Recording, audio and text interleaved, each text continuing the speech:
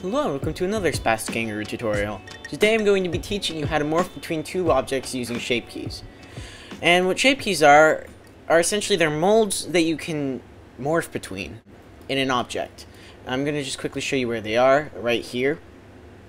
And let's just start by adding one. So the first shape key you add is going to be the basis shape key. This is the default shape key that all other shape keys are based upon. So yeah, it's going to be your basis. Then the next one is going to be whatever key you want. Let's name this one Pool Vertex. Now what we can do is we can go into edit mode and actually alter our mesh, and when we tab back out, it'll snap back to its original position. And what you can do now is actually, if you go in edit mode and just click between the two, you'll notice that it snaps back and forth. So you can see there's like that mold there. But we can actually morph between the two using a value slider, and we can drag this up and down to be whatever we want. So it's pretty nifty. One of the other cool things is you can mix shape keys. So let's add a second one where we scale these together, and then we can start scaling them together, then pull the vertex out, and it all plays nice and works together. So that's good. You're probably already seeing some of the really cool things you can do with this. But there are a few limitations. First of all, you can't morph, you can't add topology on the fly.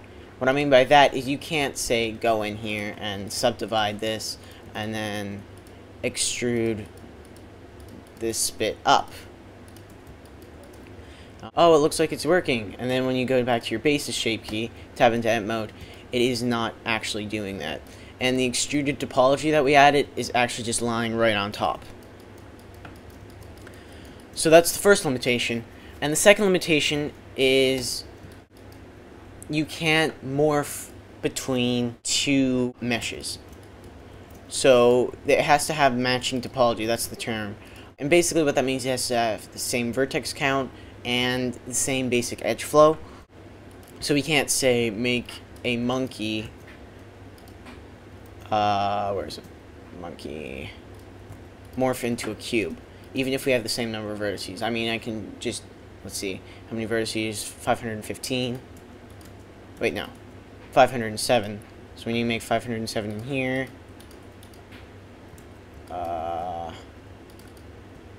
418, 452, 486, 520, and I think it was 527, right?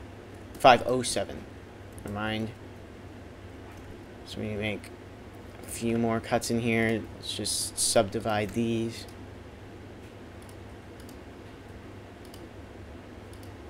Oops. 504. 510. That's a little bit too much. Let's just add a cut down the middle. 505. Alright, we need one more cut down here, and we'll be at 507. 506, because I didn't add any vertex there. 507, there we are.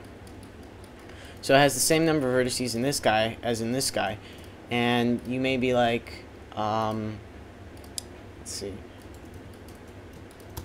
there's a transfer shape key,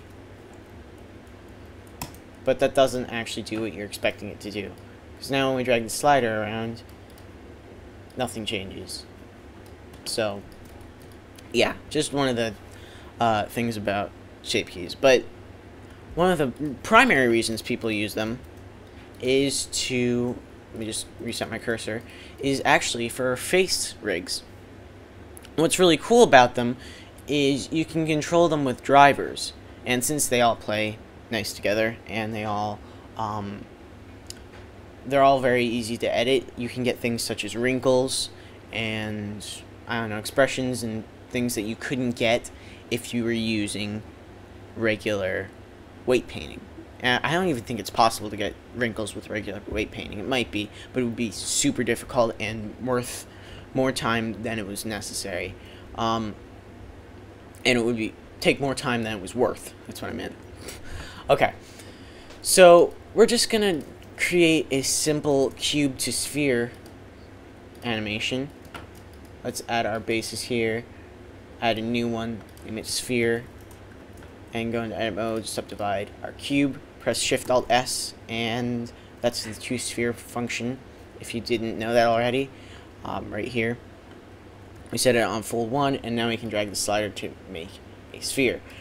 And what we're going to do is we're going to actually control this value with a driver. Now, I'm not going to go into full detail about drivers, but if you do want to see a tutorial about that, make sure to comment below, and I'd be very happy to do that. That's actually something I'm interested in, that I'd really actually like to make, but it would take some time, so I need to see if people were interested in that first. So what we're going to just do is add a driver.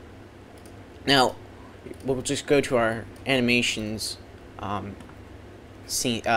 layout and drag our our graph editor up so we have some more space here. Then we're just going to select drivers from the mode. So let's just add something to control this object.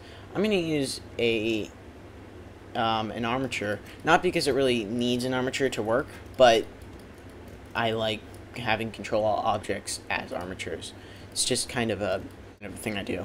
So if we just select our key here and view the properties, let me just get our value open. There we go. Okay, you'll see a bunch of stuff. You'll see a lot of crazy things, lots of numbers and stuff, but don't worry, it's really not that difficult to understand. All we're going to do is, instead of using scripted expressions, we could do this, but it's just, we just need to sum the values anyway. We're just going to select our armature, bone, and so now when we move along the X location, it's going to add the value of the X location to the value of the slider that we added a driver to over here.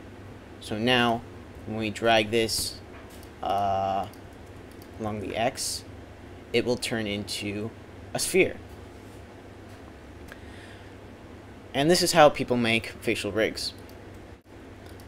And you can do some really cool things like edit the curve, but as I said before, I won't go into detail about that. Anyway, that's all I have for you guys this time. Like the video if you learned something. Subscribe if you want to see more of my tutorials that are surely coming in the future. Thanks for watching, and we'll see you all next time.